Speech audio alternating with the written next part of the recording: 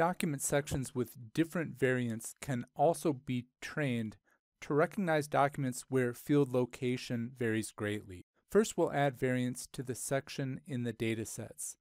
We'll also add a service field that displays the variant which is matched. I'll go ahead and click on my document definition, click Edit, right-click, click on Properties, and click on Datasets. And here I can first click View, and then click Add. I'll type in left for my left variant. Now I can click Add again and enter Moinhouse. And you can see Moinhouse and left have been added.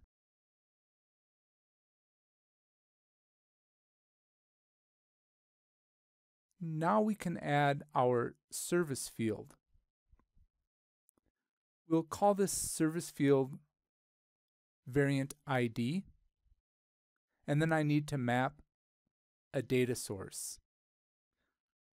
My data source will be the flexible section variant ID, which you can see in this drop list. And we'll see how this helps us a little bit later. We'll save and publish the document definition.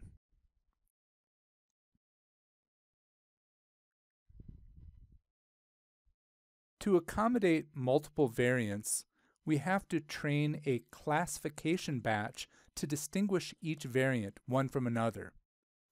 In classification training batches, we create a new batch and load images. So we'll switch over to classification training batches, and we'll create a new batch. And we'll load these 5 left images.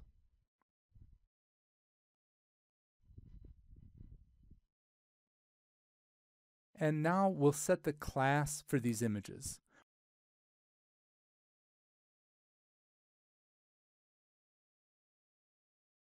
We want this to be QA report, and we want to specify the variant, and the variant, specify variant, and the variant will be left. We'll click on OK. Click on OK. And our reference class has been mapped. And now we can load more images. This time, we'll take images from the Moinhouse folder.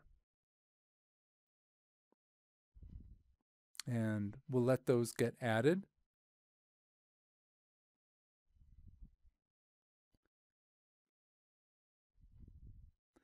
And next, we'll select just these added documents.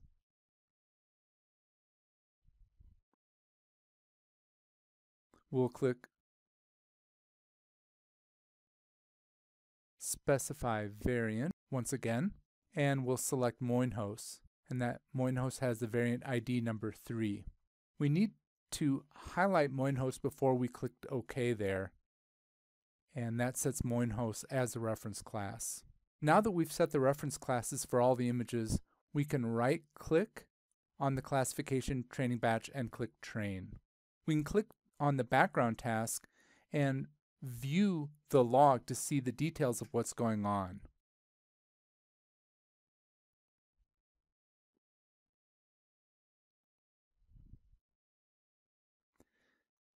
And now that that's complete, we need to remember to do a very important step, and that is to actually load the classifier so it can be put into play. So to do that, we'll click on Project, Project Properties, and we'll click on the Recognition tab and click on Classify Pages. And here we can load that classifier.